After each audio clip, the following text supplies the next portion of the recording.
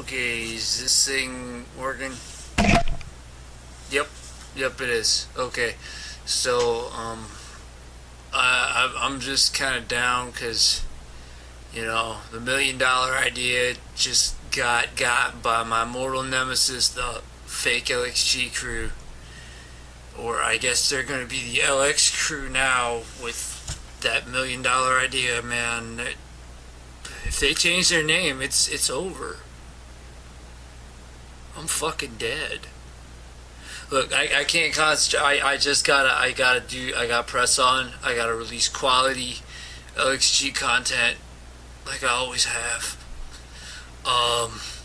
So today I'm gonna go over the meta game of Fortnite right now and what characters you should pick, because the hero you choose is really important in this game, and it's good to know what is the best to own scrubs with. So just listen up. You'll know what characters to use and what characters not to use. Alright, so it's important to start with what tiers you're going for, and usually you want to go for the highest tier characters unless you're scrub.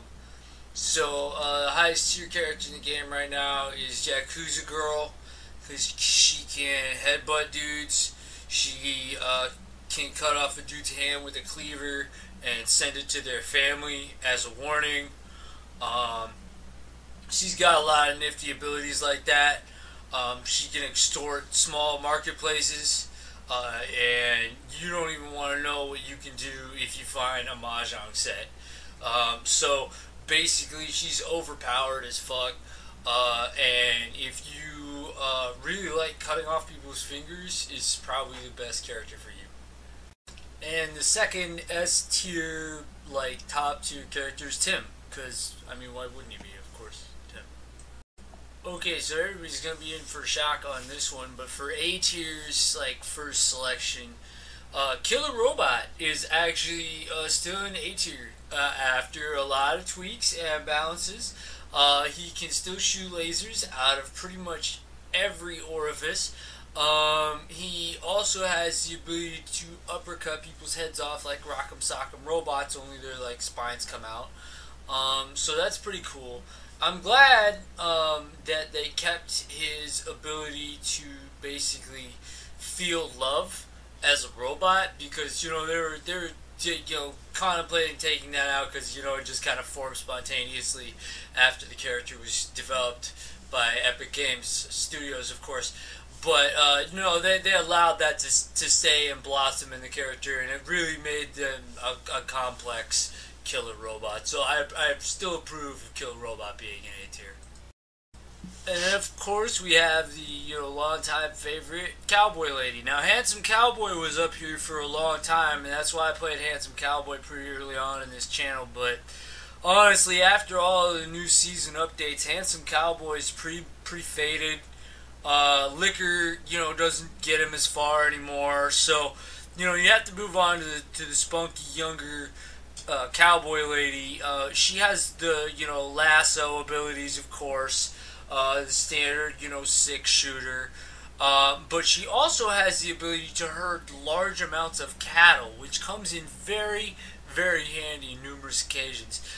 Which, puts her pretty solidly at A tier, because honest to God, you can't really deal with that many cows at once in any circumstance. That's just, a law of nature, and it's a law in Fortnite, I guess.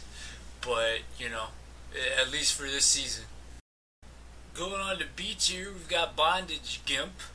You might be wondering why Bondage Gimp is not down in C tier.